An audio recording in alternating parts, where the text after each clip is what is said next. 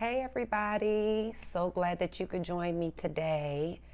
I want to talk to you guys about something that's really been on my heart and on my mind, and something that the Lord has been dealing with me about, the power to break cycles. This is something new, something that I'll be doing for a while, probably either weekly or bi-weekly, just talking about different things going on. For those of you that know, I used to have a radio show, and so now I'm just going to utilize the Facebook Live as well as Periscope and the other outlets to really just talk about certain things that's on my mind and on my heart. So the power to break ineffective and unproductive cycles.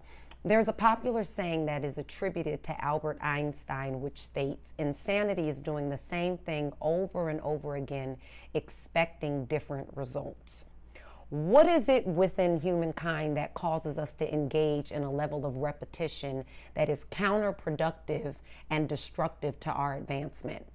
What is it that causes us to return to things, situations, behaviors, and people that weaken our strength and disrupt our growth and progression, ultimately resulting in our diminishment? What is it that causes us to accept a life full of uncertainty, insecurity, and obscurity? What is it? One of the major things that causes us to remain in what we should have released is our inability to cope with the absolute truth about what it is that is going on in our lives. Many of us have the tendency to reject the absolute truth about our reality. We would rather live in mental and emotional bondage instead of dealing with the truth about us, the truth about who we really are, our personality flaws, our weaknesses, our failures, our real socioeconomic status, not the one that we try to exude through wearing name brands that we cannot afford and name dropping, but the real one, the one demonstrated in our checking and savings account as well as our zip code. The truth about our intellect, our progression, how far we are in life, our regression, how behind we are in life, our regrets, our past, the trauma that we've encountered that's produced a level of damage and dysfunction within us. We have a hard time approaching this. Not only this, but also acknowledging and accepting the truth about our social relationships as well. What relationships in our life are really authentic? What relationships are counterfeit?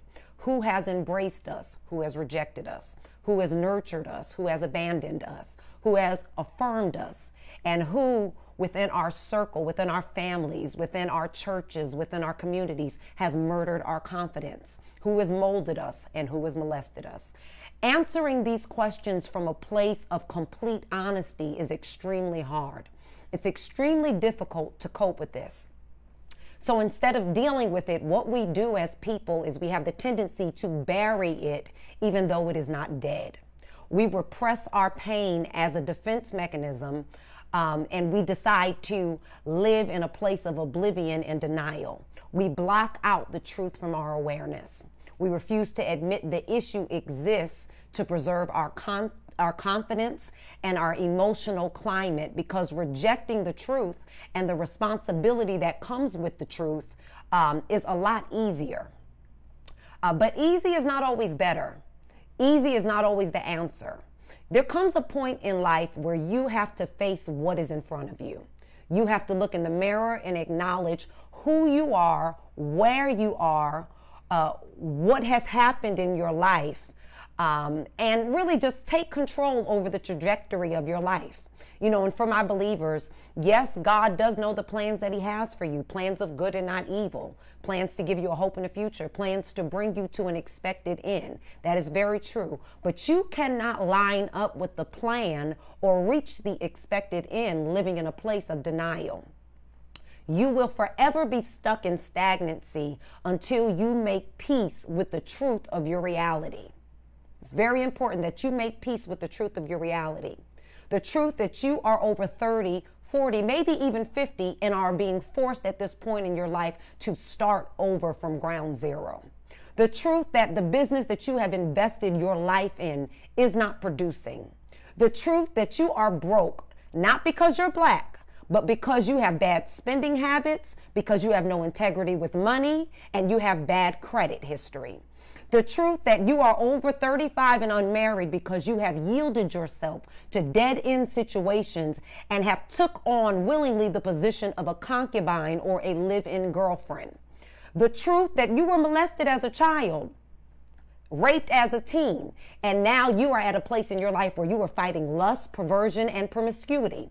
The truth that they walked out on you and are never coming back, and because of this within yourself, you feel a level of inadequacy. In order to break the cycles that you are stuck in and trapped in, you have to make peace with the truth. You have to acknowledge this is where I am, and you have to accept the absolute truth of what has happened and take the responsibility for your part in your past. What we do as people is we often pass the baton and we often put the blame on other people, and we do not take responsibility for our part in our past. One of the reasons many of us do not have peace is because we have displaced anger.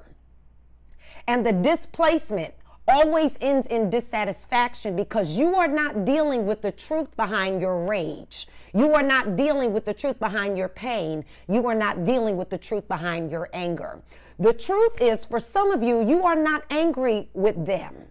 I know you keep saying, oh, I'm angry. They did this to me. They did that to me. You're not angry with them. Underneath it all, you're angry with you. You're angry at the fact that you have permitted people to treat you beneath your worth. You're angry at the fact that you were not strong enough to walk away 7 years ago. You're angry that not they took, but you gave your life away, years of your life away that you cannot recoup. You're angry at the fact that you allowed yourself to succumb to generational transmissions, like having 4 kids by 4 different fathers, and you vowed you would not be like your mother. You're angry at the fact that you have eaten your way into hypertension and diabetes. You're angry that you've allowed your pride and greed to cause you to hold on to properties that you know you should have sold when there was a buyer's market and now they were foreclosed on. You're angry with the choices and the decisions that you have chosen to make. That's for some. For others, the truth is you are angry with people. You're angry at the fact that they violated you. You're angry at the fact that they dishonored you, angry at the fact that they did not value you, angry at the fact that you gave all of this, all of yourself, all of these things, and they did not reciprocate the loyalty and energy that you gave them. You're angry that as a child, your parents did not protect you, angry at the fact that they neglected you, angry at the fact that your father or your mother abandoned you. You're angry with the way that you have been handled. And guess what? You have a right to be angry. No one is trying to take away your right. You have the right to be angry about everything that has happened to you, but you cannot afford to live in that place. You have to release it, not suppress it. You have to release it. You cannot continue to suppress it, smile, act like everything's okay, and then go back to being tormented when something happens that causes it to rise up. Can't suppress it, smile, be tormented when something happens, and then bury it and repeat the cycle over and over again. There comes a point where you have to be honest with yourself and deal with what you're struggling with. And the starting point of that, the starting point of breaking the cycle begins with acknowledging that there is a cycle and that there is an issue. Many times we have the tendency not to admit that we are dealing with cycles in our lives, that we are dealing with repetitive, dysfunctional situations. You know, we have the tendency to call it what it's not and live in a place of distortion psychologically, but you have to call it what it is. No more excuses, no more rationalization. You have to take control of your life. Admit that you are in a cycle. And then make peace with all of the elements surrounding that cycle. That's all I have for you today, but I'm going to come back tomorrow. So definitely join me. I'll leave some updates, but I definitely, I will open the floor for some questions. Are there any questions at this point? Any questions at this point? And I'm just seeing what people are saying at this point. Yeah, you have to make peace with the truth. You know, a lot of times we have the tendency to suppress it. We suppress and we suppress. And you know what we do? We operate in a level of fanaticism. And we say, oh, God is going to handle it. God is going to fix it. God is going to do it. And yes, God does have the power and the authority to fix and do things. But you have to take control over your life and stop waiting around for God to do it and participate. You have to participate in shifting your life from where it's at. You know, participate in becoming whole.